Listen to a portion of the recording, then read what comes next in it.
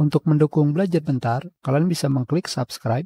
Halo, selamat datang di Belajar Bentar. Sekarang, kita akan belajar mengenai mengembalikan isi file atau folder yang hilang karena virus di harddisk eksternal atau flashdisk. Hal ini masih terjadi jika kalian menggunakan Windows XP, Vista, atau Windows 7. Tetapi tidak akan terjadi jika kalian sudah menggunakan Windows 8, 10, dan 11. Di sini, sekarang, isi flashdisk saya tidak ada.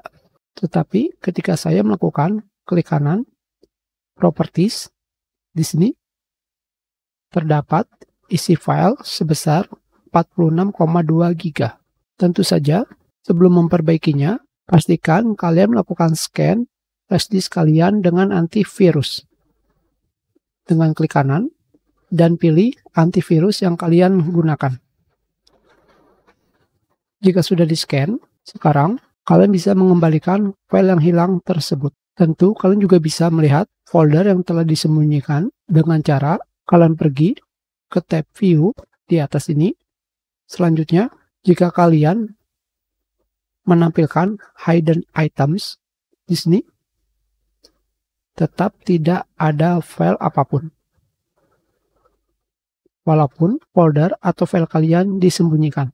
Jadi, kalian pergi ke option. Selanjutnya, kalian pergi ke tab View. Jika hidden item belum kalian tampilkan, seperti ini, kalian pilih Show Hidden Files, Folder, and Drive. Selanjutnya, kalian hilangkan centang Hide Protected Operating System File Recommended. Seperti ini. Dan kalian pilih Yes. Selanjutnya, kalian pilih Apply. Sekarang, kalian bisa melihat folder yang tidak memiliki nama file atau new folder. Tentu saja, jika kalian mengkliknya, file atau folder kalian akan ditemukan kembali. Tetapi di sini, sekarang, kalian lihat,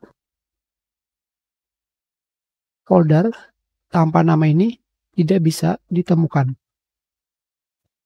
Kita close, kembali buka file export, dan sekarang folder tanpa nama ini bisa kalian lihat.